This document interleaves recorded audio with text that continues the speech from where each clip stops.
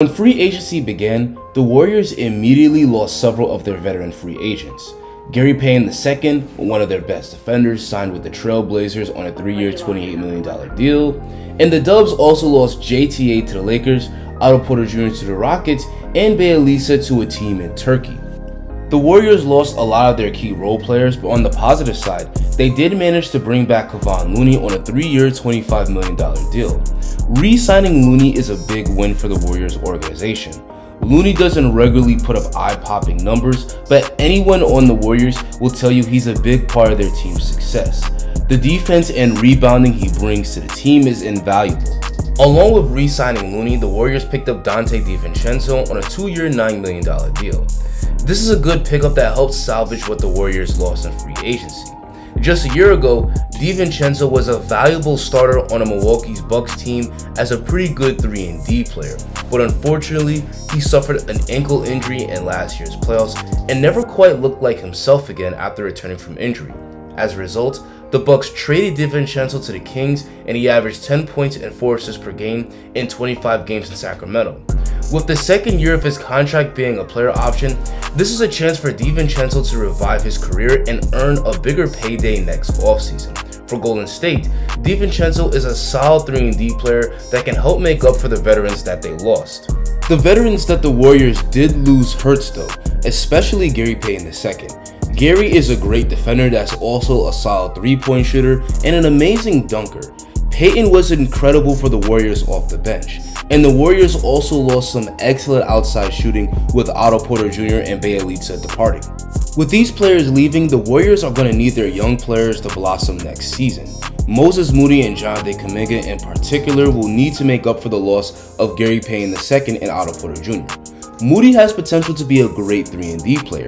At 6'6" with a long 7'1" wingspan, he's got the size to be a good versatile defender, and he's also known as a good shooter.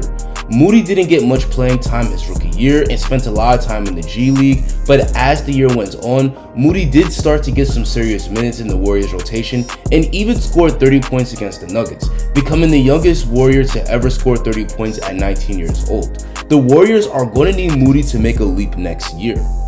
The Warriors are also going to need more out of Jonathan Kuminga. Like Moody, Kuminga didn't play a ton his rookie year, but he became a regular rotation player as the season wore on.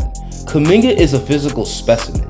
He's 6'8" with a 6'11" wingspan, with the speed to regularly get by his man and the bounce to finish strong at the rim. And Kuminga got much better as a shooter last year, hitting 35% of his threes from January to the end of the season. With the Warriors' wing depth depleted, next season is Kuminga's opportunity to play a much larger role. I still expect Kuminga to come off the bench, but he has a chance to play 20 to 25 minutes a game. We also can't forget about James Wiseman. Wiseman didn't play last season, but when he last played, he was the Dubs starting center and showed immense potential on both ends of the floor. Wiseman is a great lob-catching center that can also hit from the outside, but he needs to get a lot better defensively.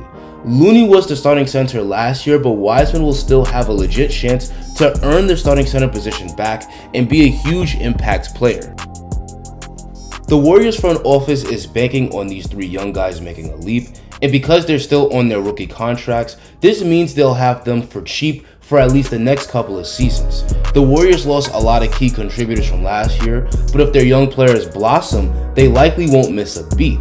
They still have an incredible starting lineup, and between players like Jordan Poole, Moody, DiVincenzo, and Kuminga, they still potentially have a very formidable second unit.